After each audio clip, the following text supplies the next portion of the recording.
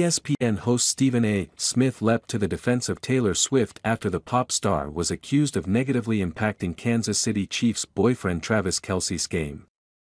The anti-hero hitmaker, 34, has attended several of the tight ends games this season to great fanfare and attention, with the broadcast often focusing on her in the stands. But as the Chiefs have slumped in recent weeks, NFL fans have been left disgruntled by the attention the songstress was getting from the league and the media. Fox Sports analyst Skip Bayless even chimed in, claiming it was time to start calling Swift a distraction to Kelce and the reigning Super Bowl champions following their defeat to the Las Vegas Raiders on Christmas Day. Swift was also left unimpressed when Golden Globes host Joe Coy made a distasteful joke at her and Kelce's expense Sunday night.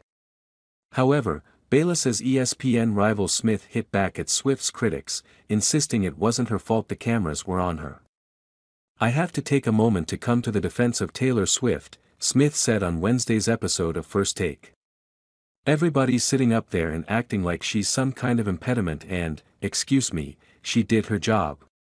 That Eras tour, off the chain, generated billions.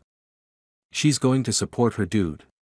To show up at a football game and the cameras are on her, that ain't her fault. And excuse me, by the way, she went to the games after the concerts. It's not like she used the games to bump up the concerts. Oh no. Those kids were going to her concerts whether the NFL was promoting her or not. Taylor Swift is that girl.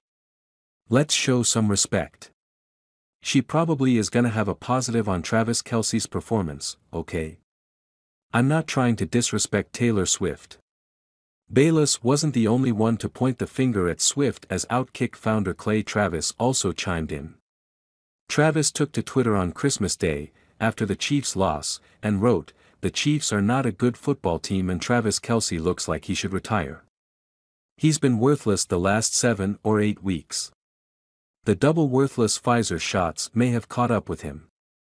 Either that or Taylor Swift is the Chiefs' Yoko Ono. Maybe both, but both claims were met with derision from NFL fans and Swift's own supporters, given that the Chiefs clearly have issues on the field, rather than the stands, that clearly need addressing. Despite the noise, the Chiefs clinched the AFC West Division title and sealed their spot in the postseason. Kelce and company faced the Miami Dolphins at Arrowhead Stadium in the wild card round on Saturday.